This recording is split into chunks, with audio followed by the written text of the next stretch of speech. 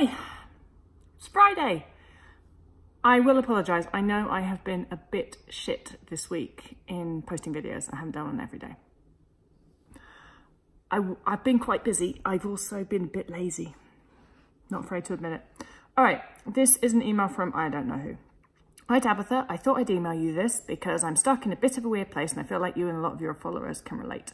I'm in recovery, that's in inverted commas, from anorexia, basically not starving myself like I used to, but still not eating unrestricted and I'm plagued with behaviours. I'm stuck between not eating enough and only eating safe foods like fruit and veg and feeling dead. My entire body aches so much that it hurts to get dressed. Or eating enough but I can't stop moving, standing, walking, cleaning, the usual movement bullshit. I know both aren't compatible with life.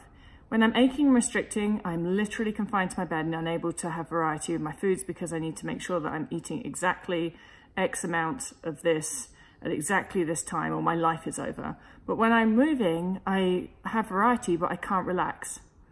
I literally refuse to visit my grandparents because that would mean a 1 hour journey sitting down, and I recently walked for miles in the snow with an awful flu because God forbid I let myself rest. I'm struggling so hard to find middle ground, and I feel like this is a place between movement and restriction where a lot of people get so stuck. So a Tabitha Farrar logical, no anorexia bullshit response would be greatly appreciated.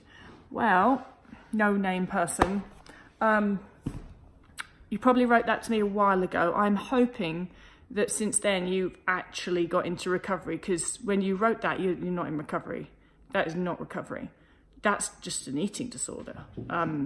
It may be a different, it may be an eating disorder that looks different from an eating disorder that you've had previously or expressions of it that you've had previously, but you're still absolutely in your eating disorder. You have not committed to weight gain. That is what the problem is. That is why when you restrict, you can allow yourself to rest. But when you're not restricting as much, you feel that you have to compensate for that by movement. It's because you're trying to avoid weight gain. You are still trying to suppress your body weight. That's what that is all about. So you need to just go all the way back and commit to weight gain and then start your recovery. Actually start it. I would say start your recovery again, but you haven't started it yet actually. So that's what you need to do. Commit to weight gain. Start your recovery and start acting as if you are committed to weight gain. And if you are committed to weight gain, you can't be moving the whole time. You can't. That is not honouring that commitment to weight gain. And this is what this is all going to come down to for you and a lot of people.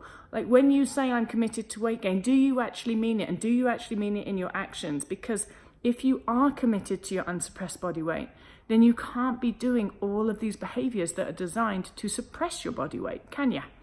And you commit to your unsuppressed body weight regardless of what your weight currently is. Because I know there's all this, oh, but I was really underweight and now I'm not quite as underweight, so I don't...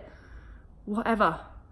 If you are taking actions that are designed to suppress your natural body weight, such as not going to go and visit your grandparents because you can't sit down for an hour in the car, then you are at, and you can assume you are at, a suppressed body weight.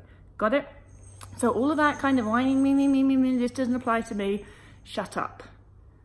Let's sort this out, shall we? Because it's so tiring to be where you are. It's so tiring. I know, I was there for a really long time. It's just not a way to live a life. That's Dave, she's playing with a cat ball. Like, Dave is a great example of a way to live a life. Dave doesn't give a fuck about anything very much, apart from doing what Dave wants to. And yeah, exactly. And she's a great example.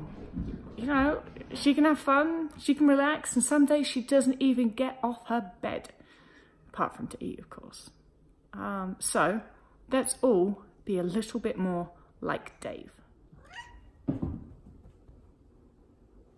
gonna be like you, Dave, and a bit like you, Stinky, too.